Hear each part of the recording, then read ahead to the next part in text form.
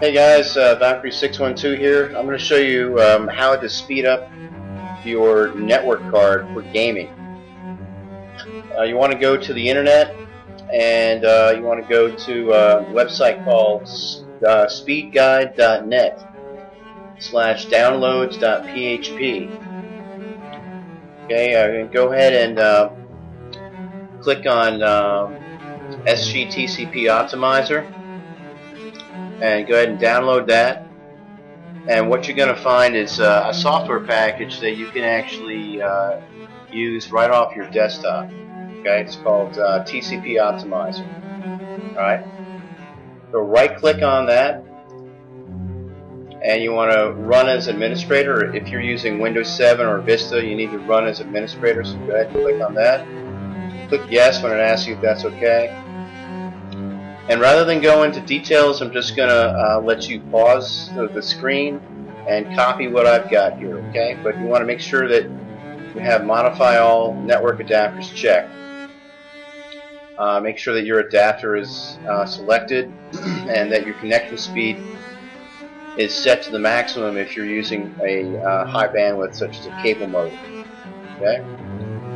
So look at the left down here and just copy what I've got. And look in the right here and copy what I've got here. So go ahead and pause and do that. And you want to click Advanced Settings.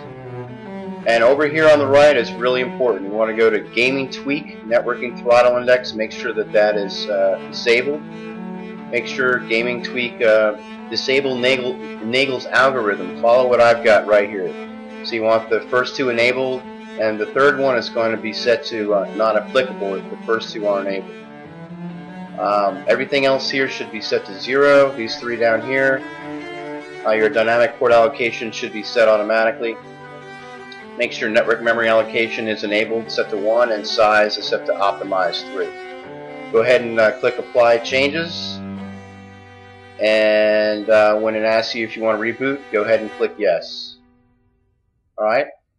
So if you have any questions about this, go ahead and leave a comment for me on the group page. What will happen is that you'll find that your game will be a lot faster. It doesn't matter if it's Modern Warfare 3 or whatever it is that you're playing online. The game's going to be noticeably faster. Now that doesn't necessarily mean that you're going to get more kills, because sometimes people who are lagging you can actually kill you more than you can. But your game experience should be better.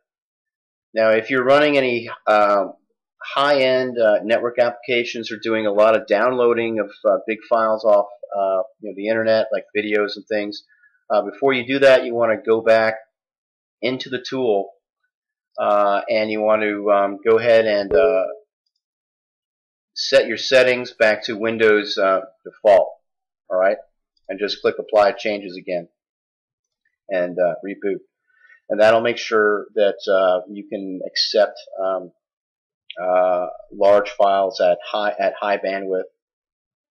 It's going to be a little bit slower just to make sure that the files are downloaded accurately. It gets kind of complex, but basically you want just set it back to Windows default, and then when you're ready to play a game again, just go back and set it the way I showed you, or you can leave it there. Okay, it's up to you.